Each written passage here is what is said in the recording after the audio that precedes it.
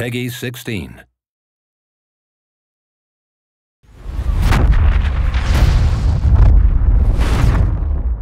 Marred his ass right in front of me. Took 35 people along with him. Everything's changed.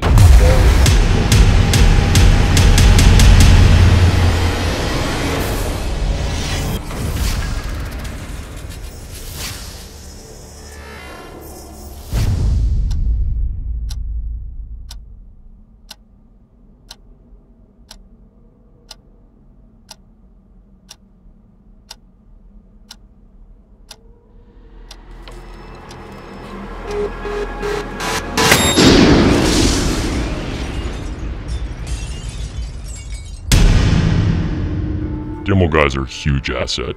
Got all your explosive breaching, got your mechanical breaching, got all sorts of ways to get into a house, and they've got all the tools. Absolutely vital. You know, if you're getting into big bunkers, that takes a special skill set. Breaching through a door in a house is pretty simple. If it's a breaching problem that I can't solve or I need somebody else to do so that I can hold security, you know, give a signal to the breacher. Breacher can kind of come up, assess the situation, work through it with them.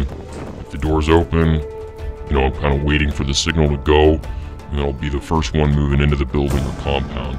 You know, climb the ladder up and over the walls, you name it. Demo guys are typically loaded down a little heavier. They carry explosive charges. You know, if need be a sledgehammer, bolt cutters, pry bars, you name it, they've got a little bit of everything. They work the situation out while the point man holds security, but they've got all the tools and the know-how to get in.